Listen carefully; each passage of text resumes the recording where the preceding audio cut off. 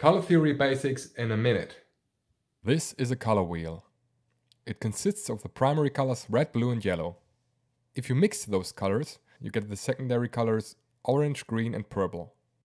And if you mix primary and secondary colors, you get even more in-between tones called tertiary colors. The color wheel is divided into warm colors, which tend to convey a positive and happy atmosphere, and cool colors, which rather tend to convey sad and negative feelings. When choosing your colors for a painting, generally colors that are close to each other on the color wheel work well together because they harmonize, while colors that oppose each other on the color wheel create a harsh contrast, but can still work well together. Common color schemes are analogous colors, complementary colors, split complementary colors, and triadic colors. For more drawing tips, make sure to subscribe to my channel.